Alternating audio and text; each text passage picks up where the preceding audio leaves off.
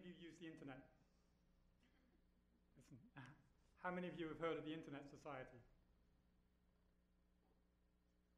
Yeah, so you know, you might wonder, you know, who runs the internet? Who organizes the internet? And the answer is nobody. You know, it's like the English language. Who controls the language? Nobody controls the language.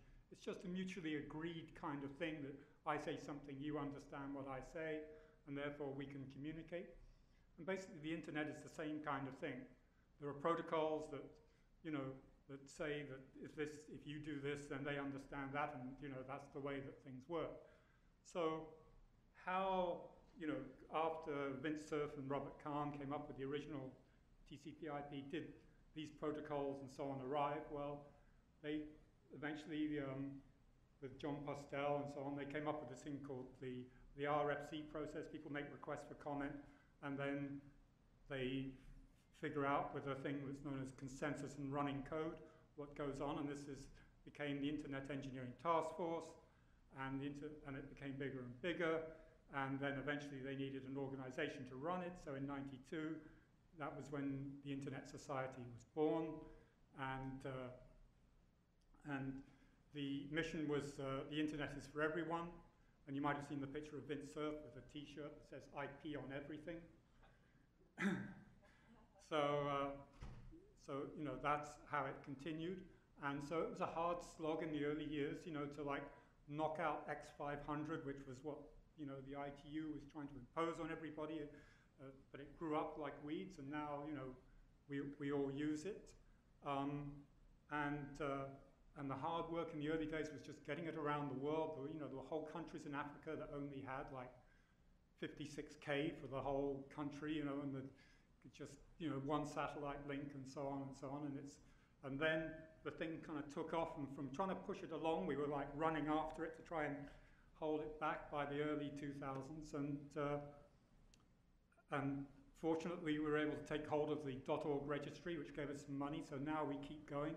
We work at a lot of different levels in the Internet Society. We have, and I'm with the local chapter here in New York.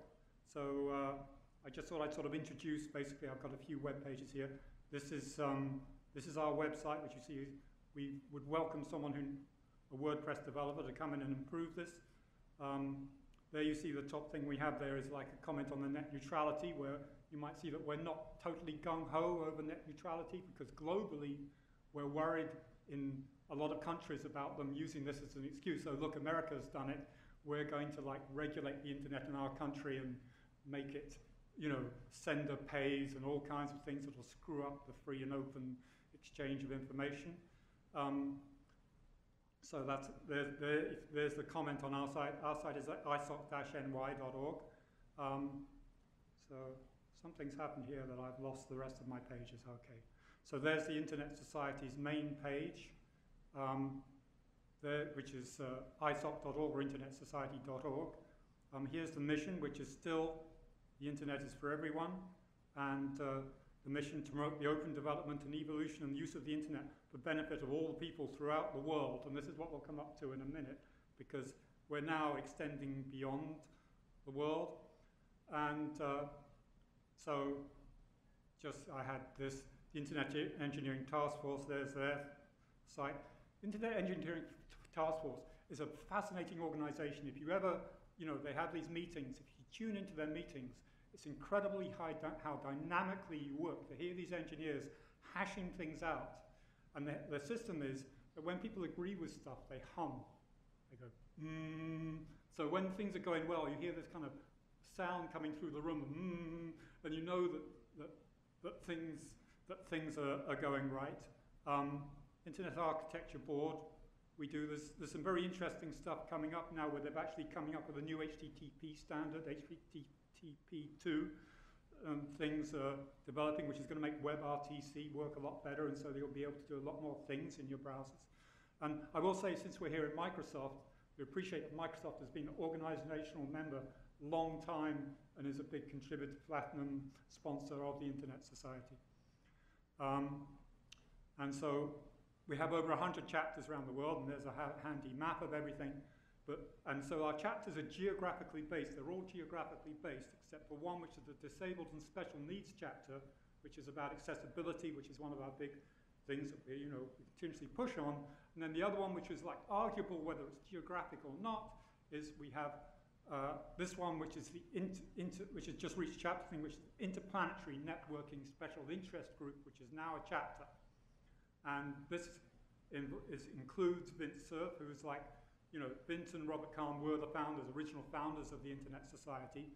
And the key technology is delay and disruption tolerant networking, otherwise known as DTN, so that you can send packets and things to like Mars or wherever, where it's going to take, however long it is for something to come back, and it still works. There's a lot of jokes in the IETF about, sending packets by pigeon as being more efficient than some forms of wired networking. But and so we had a thing last year in San Francisco, a small meeting to this is going up to sort of the next level, and coming up on here, we'll see that on May the 18th, which is not so far away, we're having the second annual Interplanetary Networking Conference down in DC with Vince Cerf, the NASA Boeing team,